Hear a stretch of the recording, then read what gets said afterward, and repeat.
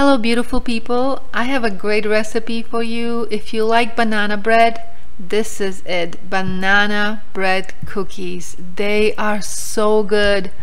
They're nice and moist, they're not too sweet. You can eat them for breakfast, you can eat them as a great snack, as a like a granola bar after workout. It's amazing. So you will need banana, oat flour, just blend it in a blender, some oats, don't buy oat flour. I'm using gluten-free oats. So you will need oat flour and also whole oats as well. It's really easy recipe, it's not that really hard. I'll write the description and the recipe below and all the ingredients and measurements. So this is what you will need. Like I said, just blend your oats and you'll have oat flour. So I'm only making 6. These are humongous cookies, So if you have a bigger family, just double the recipe. So I'm using a 1 banana, so it's a little bit over than half a cup of mashed bananas.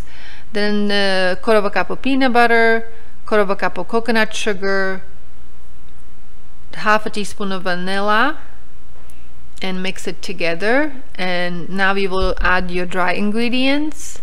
Oh, I wanted to show you, as I was cooking, Cody was taking a nap. He was tired from watching me. So to the wet ingredients, you will add 1 cup of whole oats, half a cup of oat flour, half a teaspoon of baking powder, and here I'm adding quarter of a teaspoon of salt. Once you mix this together, then you add about half a cup of walnuts. Again, this is a recipe for 6 large cookies. So if you don't have ice cream scooper, the measurement would be a quarter of a cup for each cookie, and you get exactly 6 cookies. And you'll press some half walnut pieces on the top. Just make a little indentation and press it in, and you will be baking those cookies on 350 for exactly 15 minutes.